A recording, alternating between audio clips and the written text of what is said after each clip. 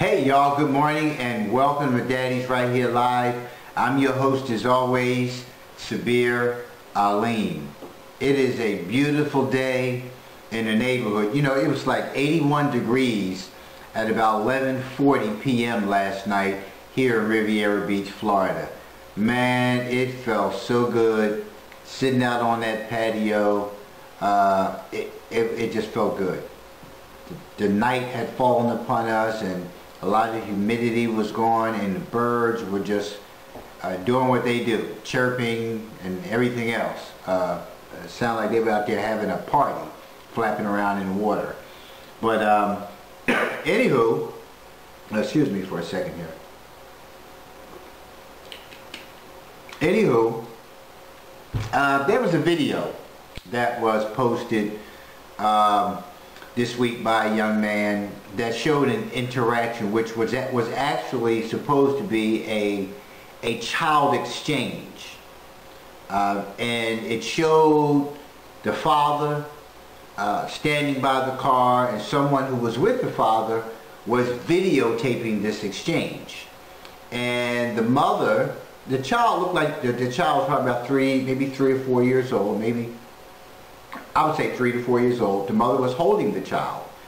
And the mother wanted to take the child and put the child into the car in the car seat. The father wasn't having it. No, you're not going to my car. You know, he opened the door so she can see the car seat was there and closed the door right back. And the whole exchange was recorded and it was posted on Facebook. There was also a snippet of a note, I don't know where the note originated, about previous allegations of the mother having planted something in the car, having done some damage to the car, and other allegations that were stated about the mother. There was also a statement in there saying something about the father having to record these exchanges for the purpose of the court. And then the note pretty much concluded with some poorly defined descriptions of mothers, women, females who act like that. I think the term used was females who act like that. So the implications were that were presented were that this note represented facts. But this note was just something that was typed by someone. It wasn't something that came from a formal complaint, an informal complaint. It didn't come from any court document. It looks like something that somebody just typed up. So I read all the comments. I put my own comment there, and let me say this, when I put my comment, I hadn't even read the note because the note was in somebody else's comment. It wasn't at the head, like in the caption or with the video. But even after someone responded to my statement, they mentioned the note, and I read the note, but still, my statement still stood. I wasn't going to recant my statement because it still makes sense to me that at the end of the day, regardless of anything else, if it was being recorded, whatever the mother may have done based on alleged previous incidents, it would have still been recorded. In other words, there were ways that could have been handled for the benefit of the circumstance. You're there to get your child.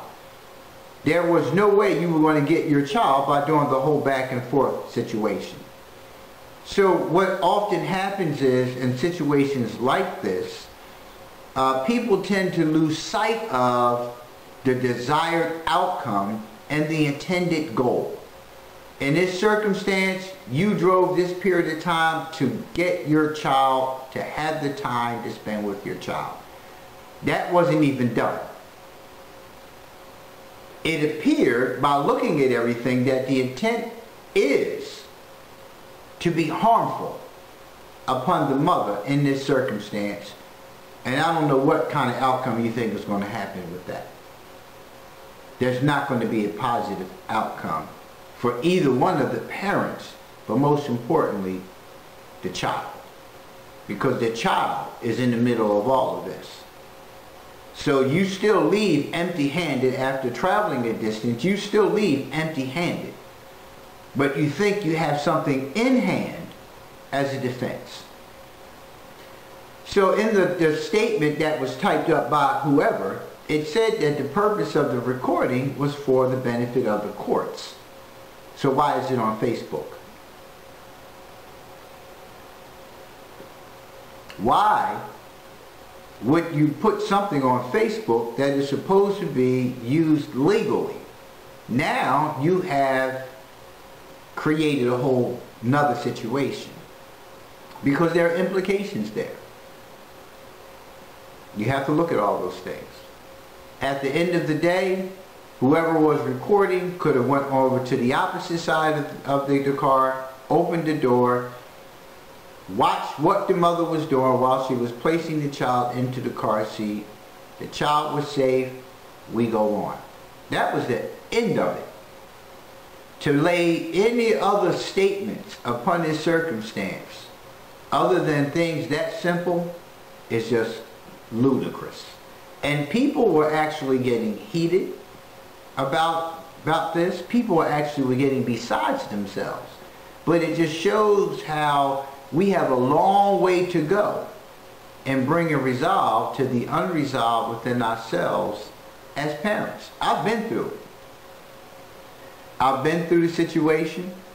I still have some residues of my previous relationships and things that transpired between myself and the mothers of my children because of some things that I failed to do and because of some things they failed to do. But I take ownership for what it is, you know, in terms of my role. Listen, bottom line on it is, I was the wrong dude to be getting pregnant by. At the time of my life where I was the wrong dude. Both of them knew it. But they made their choice based on their own wants and needs. But I was not the guy. 24 years old, out of my mind, street hustling, worrying about nothing but the game. Nothing but the hustle.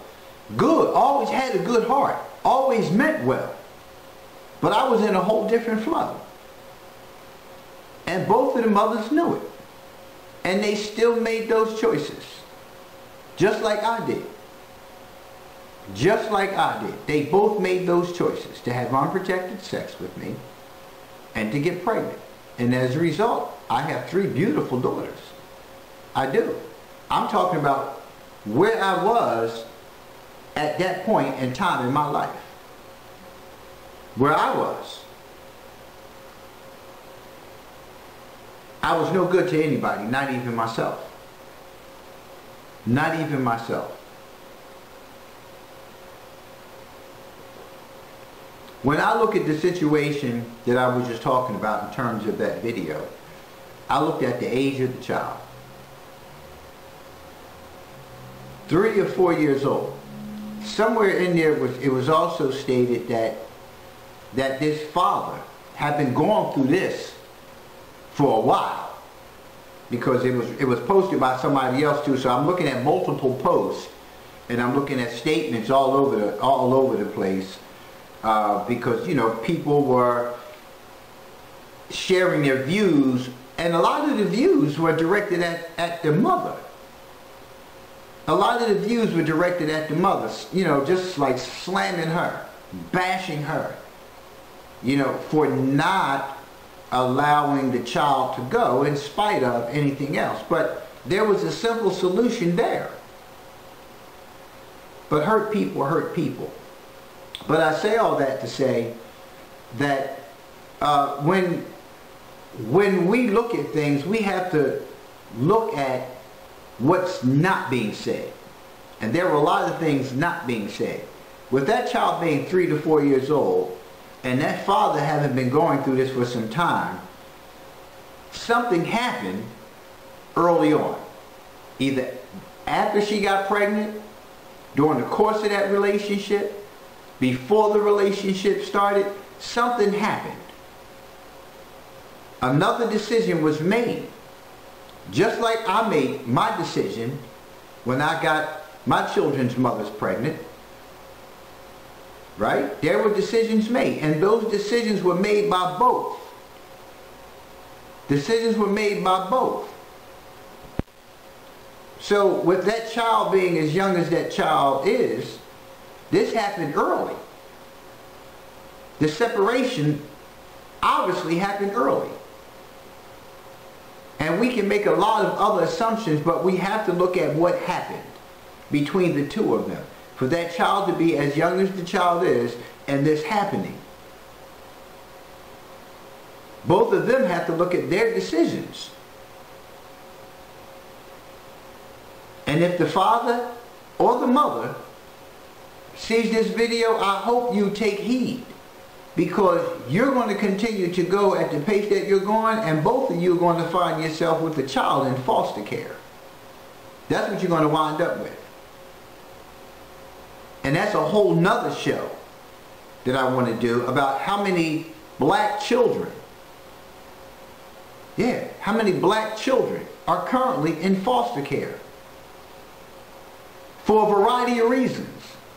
Be it the parent or parents are incarcerated, drug addicted, or don't have enough damn sense to get themselves together and work out their differences so they can have their child back in their life. Or vice versa, so they can be back in the life of their child. Because the child needs to have both parents actively involved in their life. But there are a lot of black children in foster care. And when I look at these kind of circumstances, you know, that's the first thing I think about. Is we keep talking about what's happening with our children. I hear it over and over again. It's the children, it's the children, it's the children. No, the hell it's not. It's the parents. And it's not just one parent. Stop patting yourself on the back because you're the primary custodial parent and you're the one doing all this and all that. Because at the end of the day, again, in most cases, not all, in most cases, it was your own decision. It was your own decision to get involved with somebody who you knew. Or matter of fact, let me change that. Who you didn't even know. Because so many relationships, even today, even active relationships today, you really don't know each other. Because you're just together to satisfy the identified need or want. Most of the times it's want. And that's what's keeping y'all together. But if you really sit down and start bonding and really getting close to one another and becoming intimate, and not mistaking sex for intimacy, but you really start connecting with one another and coming to know one another, you'll see the difference. But here we have all these relationships that are really sex ships, that are really circumstances that happen, and as a result brought a child into the equation, and now it's even more chaos. It's even more chaos. But at the end of the day, the children always suffer. You know, I was having a conversation with somebody and they were laughing at me. They thought like yo, you off the chain. Because I was telling them, I said, let me give you a picture here. Let me give you a picture here. Children are brought into this world by their parents. By their parents. The parents made the decision to engage in sex together. Right? Now the child is expected to do things. To go to school, to get a job, to be responsible, to get their own place, do all these things. They never asked for any of this. As children, we never asked for any of this. We have two people who made a conscious decision to do this. Now here I am. I have to work. Why do I have to work? Why do I have to do anything? You brought me into this world. You brought me into this world. Why do I have to do all these things because of a decision you made? Why? Just think about that for a minute. Just think about the decision that you made. And what ways it impacts the child. Just think about that for a minute. Just think about your own life. Every day you have to get up, you have to go to work. Every day you have to get up, you have to go to school, you have to pursue academia in order to be able to experience upward mobility. You have to do this every day. Some days you get up, you don't feel like doing any of this stuff. Some days you wonder, like, when will this ever end? Not saying that you want to die, but like, when will this end? You go on vacations every now and then, you have, a good time, and you come back to the realities of life.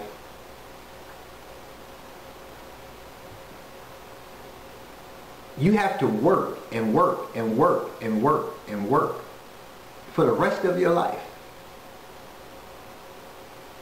There's not a whole lot of people out there who are able to retire and not have to work any kind of job to make ends meet. Because if you don't have a good pension plan and things of that nature in place, that means you're going to have to rely upon Social Security, whatever's going to be left by the time, we retire. Yeah. If that's going to even be possible. So you wind up having to get a part-time job or something like that, but you have to work for the rest of your life.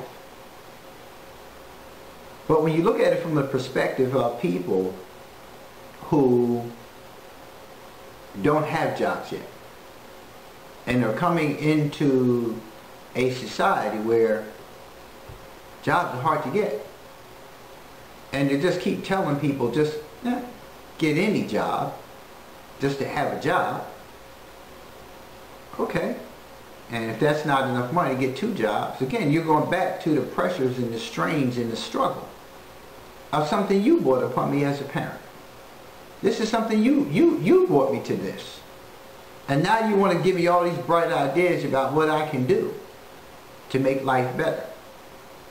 And in many ways, it's like, you could have made life better by not even bringing me here. How about that? I mean, that's real. That's real. Because we live in, that's a day and age we live in, man. Things are tough out there. We've been fighting for jobs, equality, and justice as far back as I can remember.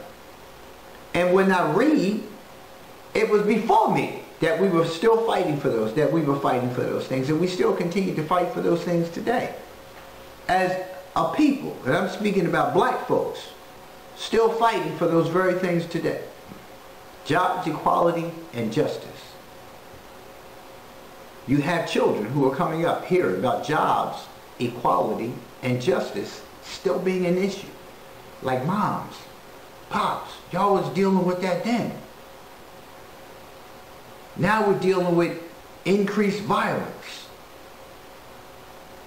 Violence in the streets. Violence in our own home. Violence in our own home. There are a lot of things that children have to contend with that they didn't ask for. So when we go into a relationship with someone, sex-ship, whatever it is that it is, and you get involved sexually, having unprotected sex, and you get pregnant by the person, and now the relationship is not working, you're faced with more decisions.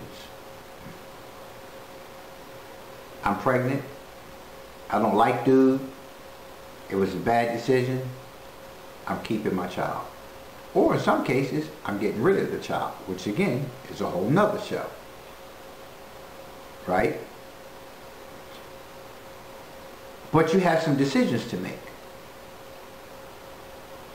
And your decisions before getting pregnant, before giving birth, are a lot different than once you have the child. See, when the mother is pregnant with the child and she has to make those decisions within her, then she makes those decisions and she begins to isolate herself from the father, because it's just something, we're being civil to some capacity, but dude, I just ain't, we ain't, you ain't, and it's just not going to be that way. So decisions have to be made. Preparations are made within about how to process how I'm going to raise this child without you. And oftentimes what males tend to do is not interject their thoughts and feelings on a consistent basis. Especially if you don't feel worthy, because you know where you are. I was guilty of that. I was using and abusing drugs. I was hustling. I was doing everything wrong in life. Right? So when certain things happened, I felt the need to shut up. Just shut up. I understand you have to do what you have to do. But there were things I should have spoken up about, but I didn't. After the child is born and the theatrics start, it becomes even more of a difficulty, because you plan for things to happen this way. Yeah, I'm going to be involved, I'm going to be this, that, and the other. And then, when it's that time, things change. And then again, you're faced with conflict and confrontation, because you still haven't resolved the issue between the two of you as two people who had unprotected sex and now have a child. The bad relationship, the no relationship. Drop it like it's hot, go home, get it in, and that's how it happened. It's just so many variables here. But once the child is there, then you're trying to get things worked out, and then you're not getting the help. And that's like, you were supposed to, what? But why you, it turns into something totally different. So today's article that I want to go over is at mediate.com,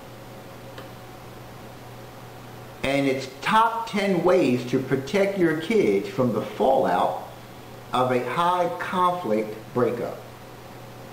Top 10 ways. And they say these are the only ways. It's just saying these are the top 10 ways. And I know we're not going to get through the top 10 list today, but we're going to definitely cover a couple of them, because we got about a little more than a half hour. So we're going to cover a few of them here. But I don't like to rush through things, because I think it's important to understand that you understand that somebody else understands. Because I've been through this process. I've been through this process. I know what it's like to be calling somebody outside of their names and to realize how stupid that I looked and sounded in doing that. And most importantly, how much of a negative impact it would be upon my children if I kept this course. Right? So I had to understand, look at all those things. So, I really want you to understand this. That I'm not just some dude who's making some stuff up, that I've had this experience. I know what is necessary to bring about change in that circumstance, regardless of the other person. Because at the end of the day, guess what? They're still who they are today. Nothing changed about them. I'm the one who had to change. I'm the one who had to do something different. I'm the one who had to go after what desired results I was looking for and my intended goals in that situation. And the bottom line, it's always about my children. So this is top 10 ways to protect your kids from the fallout of a high conflict breakup. Let's go to the article. Joan B. Kelly, Ph.D., is a groundbreaking clinical psychologist and researcher who began studying the impact of divorce on children in 1968. Joan is an author, therapist, mediator, and parenting coordinator with 4 decades of experience working with high conflict parents who are separated. She has more than 85 publications, including Surviving the Breakup, How Children and Parents Cope with Divorce, Basic Books, 1980. She lives in Corte Madera, California. She shares her expertise in the bountiful films How to Divorce and Not Wreck the Kids. Sounds pretty interesting, huh? So she's an expert. So one of the things that she doesn't mention here, and I'm hoping I'm correct in saying this, is that she's probably a parent herself.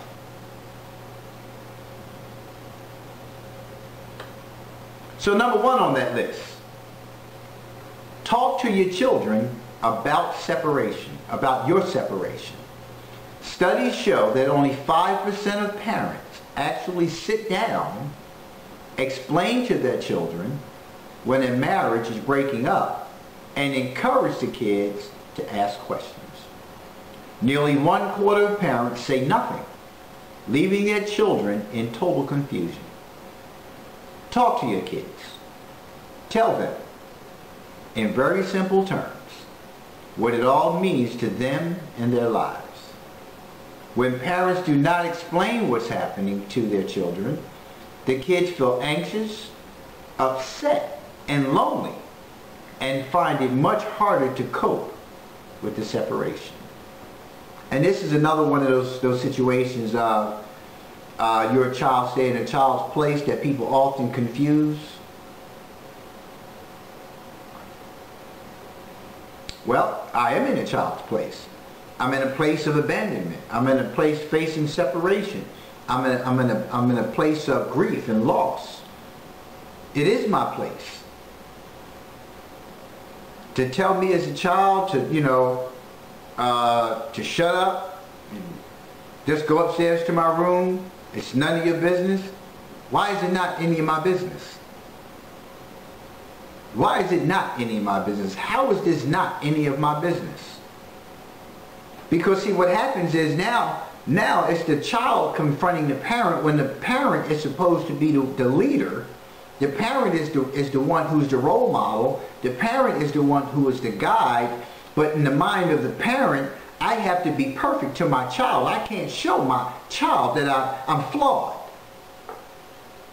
I can't show my child or admit to my child that I made a bad choice.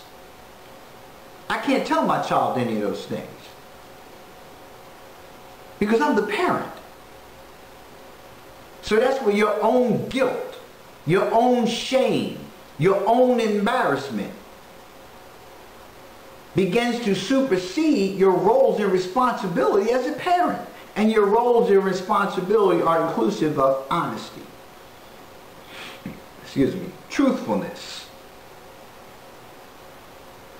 respect, trust.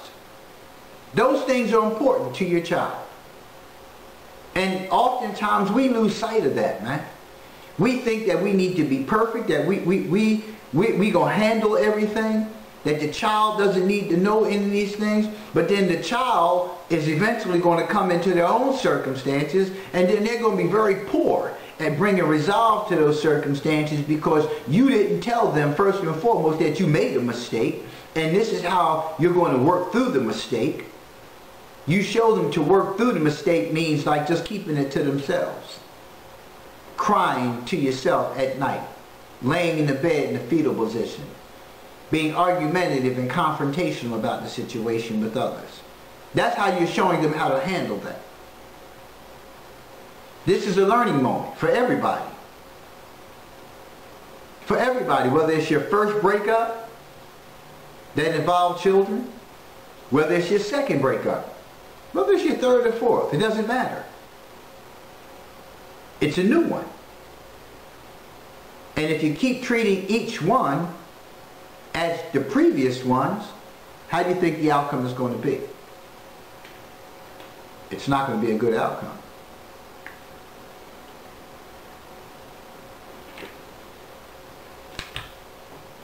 When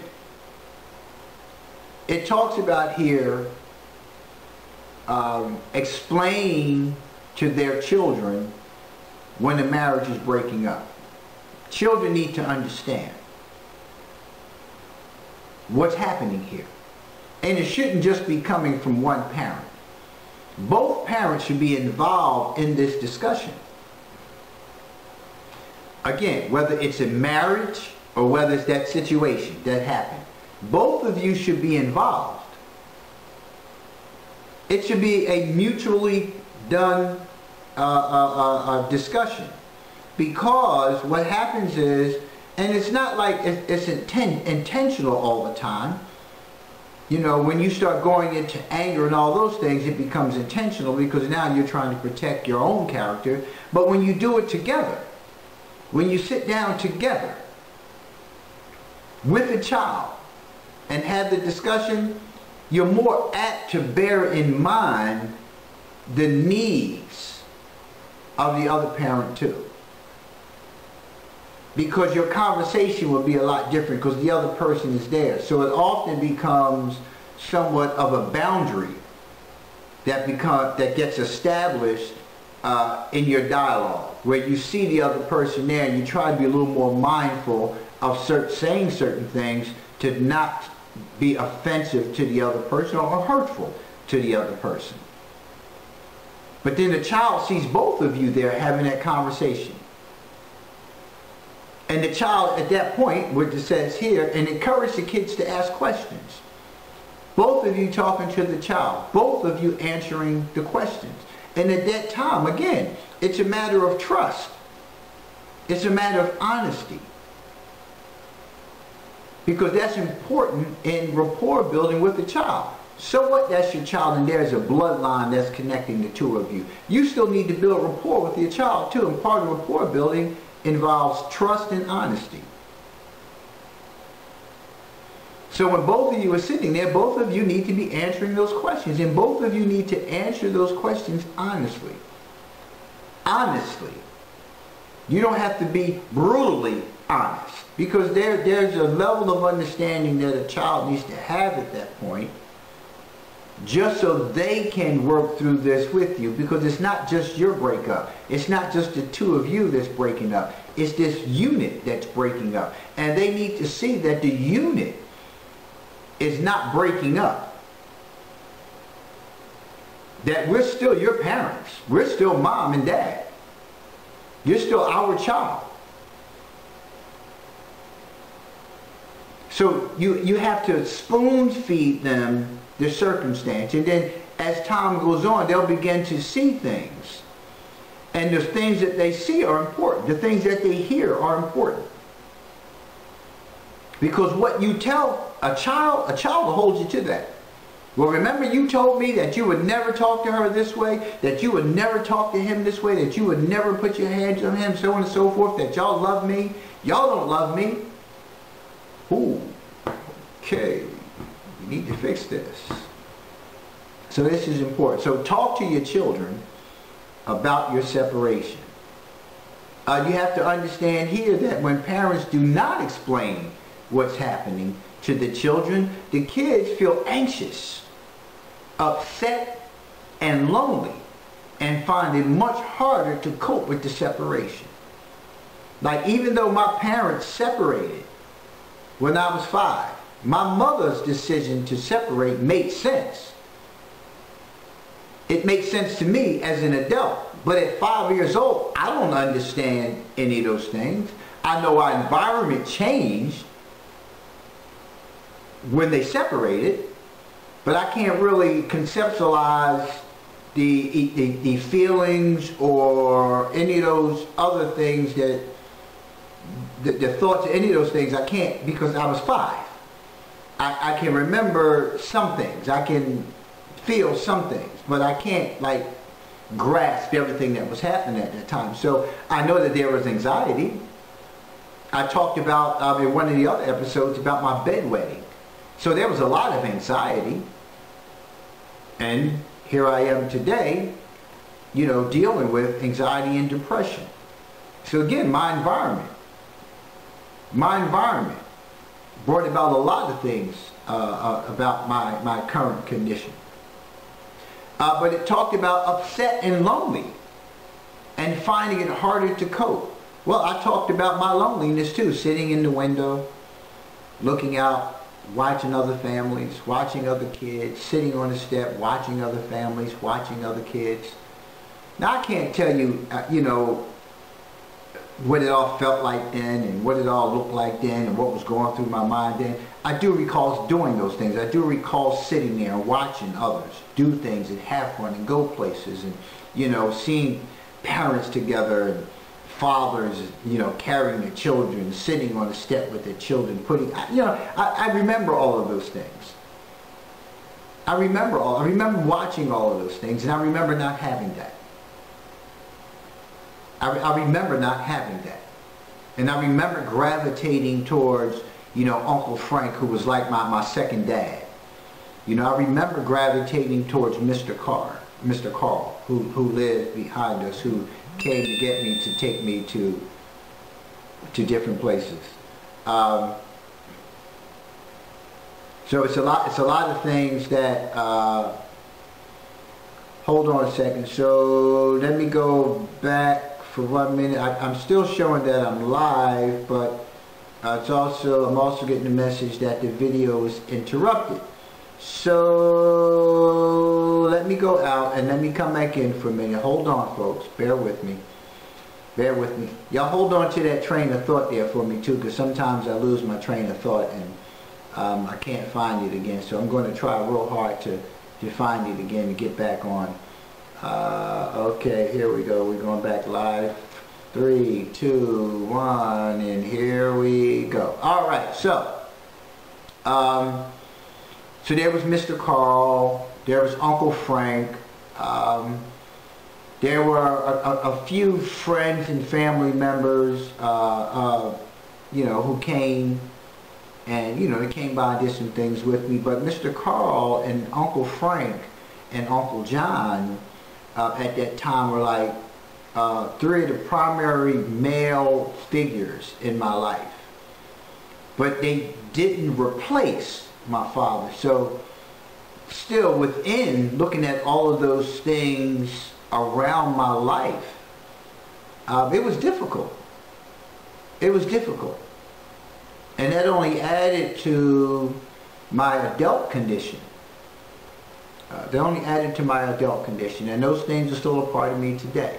So I still feel anxious when I'm faced with situations where there's some separation between me and another person. Again, I've been married 4 times. So the feeling upset and lonely, I mean, I've learned over the years to cope with the separations, obviously. But it doesn't mean that I haven't experienced, and I don't experience all of those feelings, because I do. I'm a human being. I'm a human being. You're a human being. And oftentimes what happens is, when these things happen between you and the other person, you feel this kind of stuff, especially if you experienced it as a child. And now you're faced with it again. Now you're faced with, you have a child. You're already breaking up with somebody, right? You already gave yourself to somebody, so let's not lose the value in that either. Even though it was one of those one-night stands or maybe a fly-by-night, you know, kind of hookup, let's not lose the value that a woman has of herself when giving herself to a male. Let's not lose that value either, because that in itself is very difficult. It's very difficult to work through. I'm not a woman. I've heard the stories. I've seen the impact from my own behavior. From my own behavior. So I've seen the evidence of the impact. So let's not devalue when a woman, a girl, gives herself to a male. Because that's another thing that she has to process as well. I gave myself to you. You know, they feel taken advantage of. They feel, you know, rejected. They feel all kind of things that I can't but tell you what I was told. And then we're not together. I'm pregnant by you. I have your child. And you are being this way. You're being that way. And then I'm going to act off of those things. So we need to look at all of these things, because even getting pregnant, getting someone pregnant can be devastating for a male. Even knowing that's going to be the outcome if you're not using a condom. But like, you know, you're going in this direction, you're taking your life here, and all in the name of having fun, all in the name of having fun, your fun has turned into a lifetime responsibility. Something you're ill-equipped for. In many ways, in most ways. I told y'all I was ill-equipped until I got my life on track. I was totally ill-equipped, and even when I got my life on track now, I had to start learning. And I still continue to learn today. This subject matter here has helped me continue to learn. I mean, my little guys ain't died. Life is not over. So it's still about learning and working through things. And being able to understand things. And being able to help somebody else, even if I can't use this information myself. So talk to your children about separation.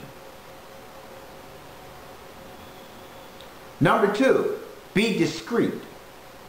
Recognize that your children love you both. And think of how to reorganize things in a way that respects their relationship with both parents.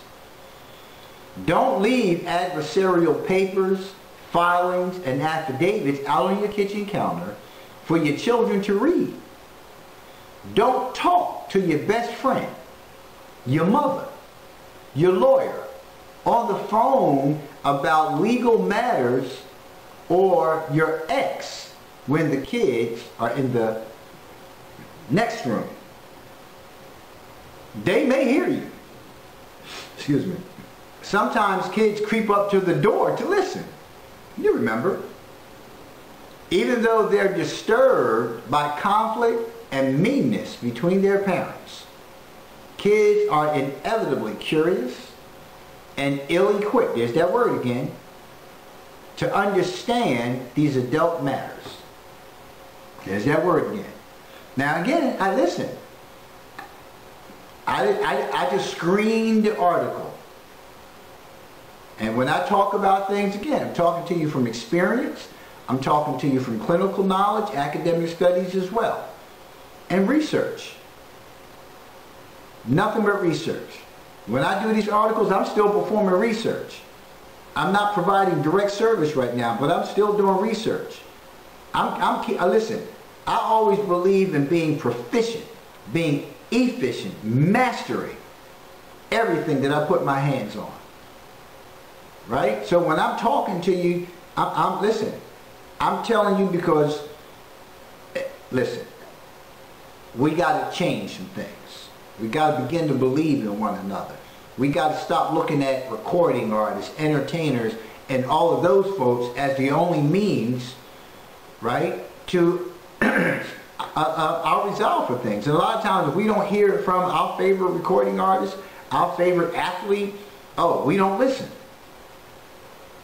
We don't listen. Put it in wax, it's a message.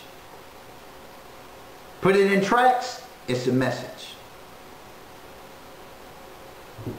Coming from the neighbor, it's a mess.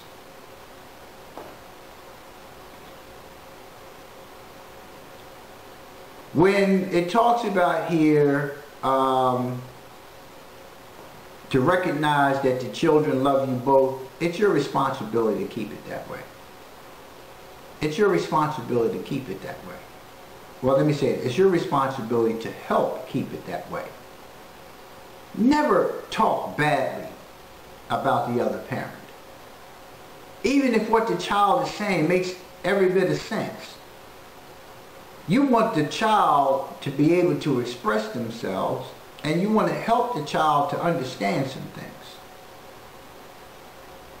And sometimes something as simple as, well, that's something you probably want to ask your mother. Well, that's probably something you need to ask your father.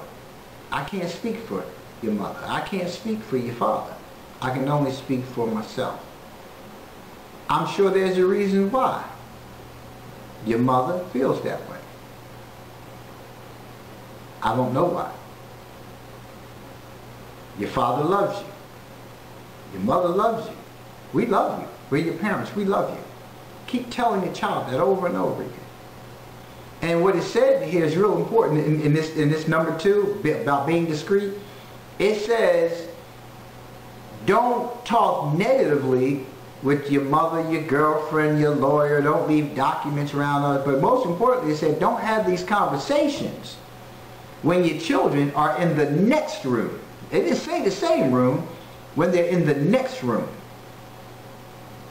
Because if you're talking about a situation that's difficult for you, emotions run high, and so does your voice tone. You're all the way downstairs in the kitchen. Your child is all the way upstairs on the 2nd floor in the back room, and they can hear every word you say. And a lot of times they know what you're talking about, and they come to the top of the stairs so they can hear the whole conversation.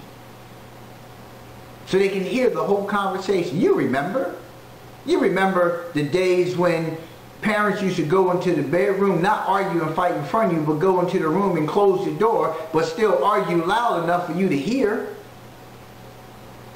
And come out the room like, okay, we done now. But you just heard everything. They know what's going on. They know what's going on. Go to your car.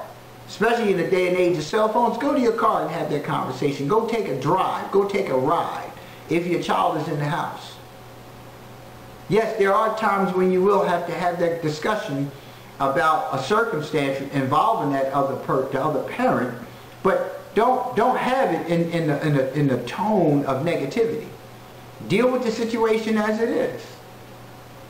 And if you feel that the conversation is going to disclose some things that are negative about the other parent, take a walk outside. Go out in the yard. Go on the front step.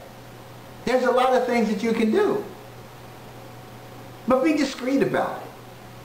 Because when you sit there and you have all this dialogue about the other parent, and you're the primary custodial parent, this child is forming an opinion about you. You keep making it look like I'm protecting you from him. That's why you're living with me. But then I'm listening to everything you're saying, and you seem like you're the enemy of this circumstance to me. He's this and he's that and he all this, that. But wait a minute, that's my father for one. You had sex with him for 2. You had a child by him. What does that say about you? You referring to the father as a sperm donor. What does that mean? I mean, it's the truth, because I gave you the definitions last week of Father's Day of father and dad, right? I gave you the definitions, right? You remember the definitions? Okay, so a father is what? One who, what was the word I'm looking for? Begets a child. A father. A male who begets a child. Right? And we went through the definitions of beget, begotten, procreate, committing an animalistic act, man being animal committed that act, which means that to procreate means what? That he donates sperm to the woman's egg. So a sperm donor is not a bad label, but to say that that's all I am is offensive. But it's offensive because I don't really understand the definition of father, and that's what father is. And we go into this whole back and forth of, well, to be a dad, you got to be a real father, and all this other stupid stuff. I'm calling it stupid. You offended by it, so what? I don't care about you being offended by it. Look in Webster's dictionary. We came up with a dad is a person that does this, and a father is all that, and we take and run with it, and we can't even validate where it's written as such. We can't validate it. These are two words that are clearly defined in Merriam-Webster and any other dictionary you want to look in, right? It tells you what a father is. It tells you what a dad is. Everything else attached to it is what we put upon that. What we put upon that. And that happens even in this situation here where we're talking about being discreet, where we're talking about using discretion. You're talking about the male or the female, either one of them, but you're talking about the other parent in the capacity of what you think. Now, I also told you that mother was one that was, I forget the definition specifically, was the one who raised up a child, something to that capacity, but it doesn't say the same for the father. Imagine that, right? No wonder why the family services system is so twisted in terms of how it deals with fathers. It's supposed to be the best interest of the child, but when you look at definitions, right, because that's what things are based on, they go to definitions as opposed to the best interest of the child. Anywho, these things play a very significant role in how we deal with our discretion when talking about the other parent. Because a lot of it has to do with our expectations and our understanding and our interpretation and people who we surround ourselves with. I began the show with that video that was posted earlier this week of the exchange, the child exchange between two parents, and how all that went chaotic, and all of the statements, most of the statements in regards to that video were directed at the mother's conduct, not looking at the father's conduct. Not looking at the father's conduct. And even he was supported in most ways by others. And it's all about expectations. What you think I should do because I'm a father. What you expect me to do because I'm a mother. Based on what? My own worldview. Not a definition, my own worldview. My own worldview. I'm going to go to number 3, and we're going to stop at number 3 today because there's top 10 ways that we're talking about here to protect your children from the fallout of a high conflict breakup. And I don't care, listen, high conflict, low conflict, there's going to be conflict in some degree, in many capacities. When people break up and children are involved. So number 3 on that list, act like grown-ups. Keep your conflict away from the kids. Even parents with high levels of anger can encapsulate their conflict, creating a protective buffer for the children by saving arguments or fights for a mediator's office or a scheduled meeting at a coffee shop. It may seem obvious, but so many separating parents continue to fall down on this front. When parents put children in the middle of their conflict and use them as messengers, sounding boards, or spies, children often become depressed and angry and may develop behavioral problems. It's a fact. When children have both parents actively involved in their lives, they tend to do better in life. Period. This is not their battle. It's not. When I was talking about being discreet and all those things that come along with being discreet, it's another part here that you have to look at in terms of knowing what Kenny Rogers said, knowing when to hold them and knowing when to fold them. Right? When you have all this stuff that's going on, you have to learn how to hold them. Take it to where it needs to be. Take it out of earshot of the child. Take it to the mediator. Take it to the attorney. Get some direction on the best way, the best practice to not let this blow up into something negative. That's what you have to do. It also talked about here that it may seem obvious, but so many separating parents continue to fall down on this front. You try. You try to meet somewhere. You try to go, you know, like I said, to the coffee shop. You try to meet at the park. You try to meet at a public place where there's other people around. And, you know, because that way people tend to, you know, control themselves a little more. You know, you tend to want to meet at the mall parking lot and sit in the car and have a conversation. You know, because talking on the phone, everything just seems to go crazy. Sending text messages and all that kind of stuff. If you can't communicate with the person, then you need to have somebody else involved.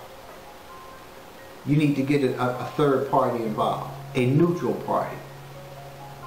In most cases, because when people have an interest in, you know, like it's my friend is going to naturally, you know, tend to defend me.